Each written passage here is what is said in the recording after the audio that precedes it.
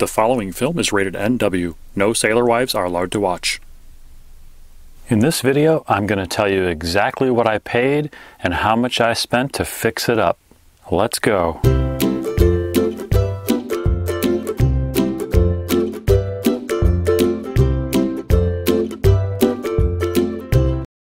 If you didn't know, boats are not an investment that'll make you money. Think of your boat as your hobby that'll cost you money. How much will a small sailboat cost? I cover this in more detail in my video about buying a sailboat, but on average, older small sailboats might be between $1,500 or $5,000. It's really tempting to buy a bigger boat that needs repair for the same money you'll spend on a smaller boat that might be maybe in more sailing condition. But wait until you see the final cost here and realize that just a little bit larger boat has a lot of additional costs everywhere. I looked at several sailboats in the 22-foot range for under $4,000 and really found that anything less than $2,000 was too rough, not in good condition, and spending $3,000 seemed like it got me started with a boat that still needed some work but was a little bit nicer.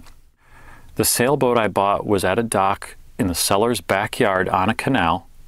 I looked at it a week before the seller had to move, and he had to take my offer. You can expect older boat to have general issues like leaking window seals, leaking cleats or deck hardware, needing general cleaning. The sails could be old. The wood might need to be brought back to life. Engines that run but might need some work to run better. Rigging that you don't know the age of. Lines and sheets, don't call them ropes, that should be replaced. On my sailboat, it had a running outboard from the 90s. Everything worked. The sails worked, but they were original.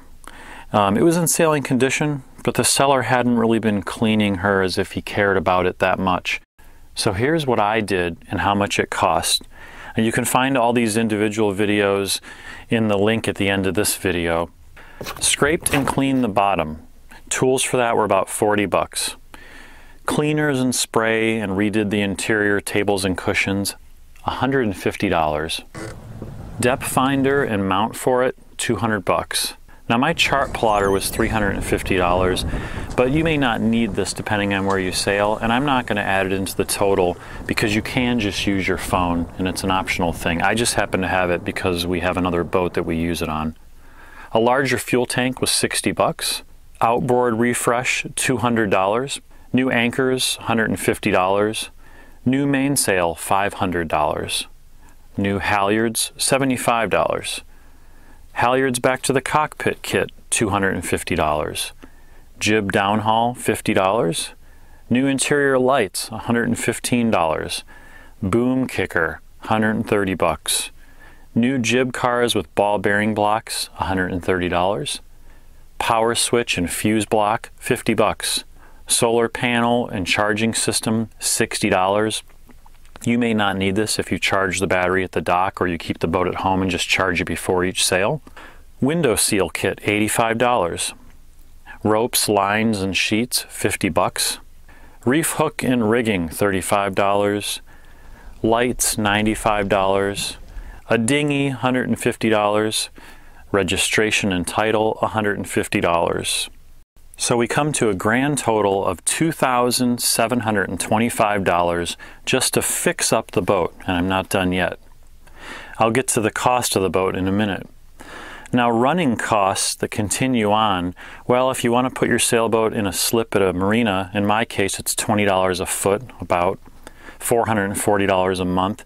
But I'm a resident of this town, so I get half price, so it's about $200 a month. Insurance. I already have boat insurance with our other boat, and adding $300,000 of liability only added $75 a year, so I'm not sure if it was on its own how much it would cost. Bottom cleaning. You can do this by yourself or pay someone to do it for $25 to $50, and you can have it done bi-weekly or monthly, depending on if you have bottom paint that is anti-fouling.